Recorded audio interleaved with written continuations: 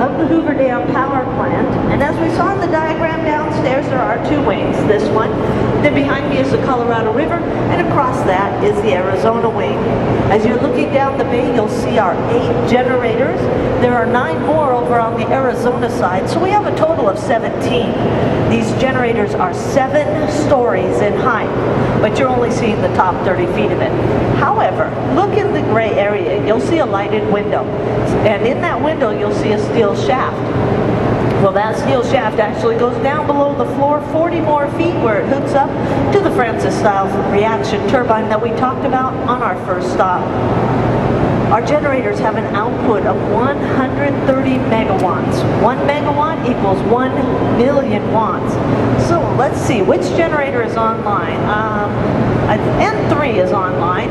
I can tell because its light is lit on top. N1, it's not online because the light bulb isn't lit. So N3, output 130 megawatts. Right now it is providing enough electricity for 60,000 homes.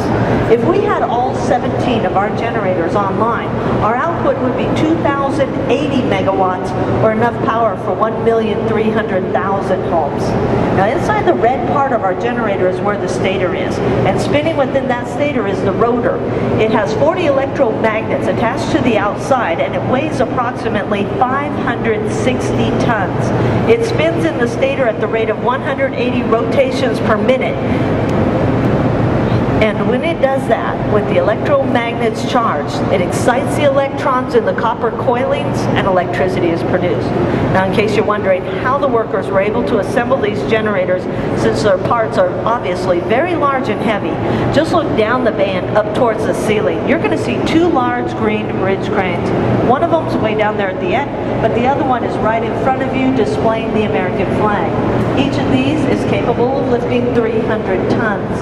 And when we put them together, they can lift the 600 tons necessary for many of the parts inside these generators, such as that rotor.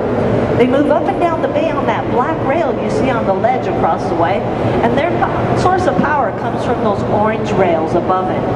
And speaking of their source of power, I'd like to direct your attention now back down to the bay floor.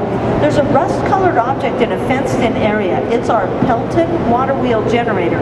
There are 2 here, this one and one across the river in Arizona.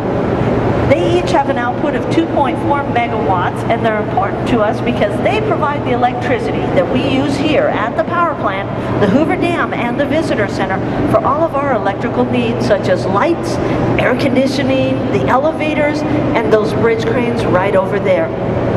This was the very first generator to go online here at the power plant on September 11th, 1936. First commercial generator is N2 there. 1 month later, October 22nd, 1936. But the very last generator to go online here is also on the Nevada side, N8, all the way down there at the end. But it didn't go online for another 25 years, December of 1961. All right, let's orient you on where you are in relation to the other structures. Remember, we're on the Nevada wing of the power plant. Behind me is the Colorado River, and across the Colorado River is the Arizona wing. That means that to my right and behind you folks right there is a big concrete wall. On the other side of that wall is Hoover Dam, and on the other side of Hoover Dam is Lake Mead. We're approximately 400 feet lower than the surface of the lake right now. But remember, we are not underwater because we're on the riverside, and at this elevation there is 450 feet of concrete that is separating us from the 4 trillion gallons of water that are currently in Lake Mead. That is a 4 followed by 12 zeros. Now at the top, Hoover Dam is 45 feet thick, gradually increasing in thickness as we descend to the base where it is 660 feet thick. Think of 2 football fields. And if you need a visual on that, go from the wall we were looking at, follow clear down to the end of the bay. That is 650 feet. You still have to go 10 more feet.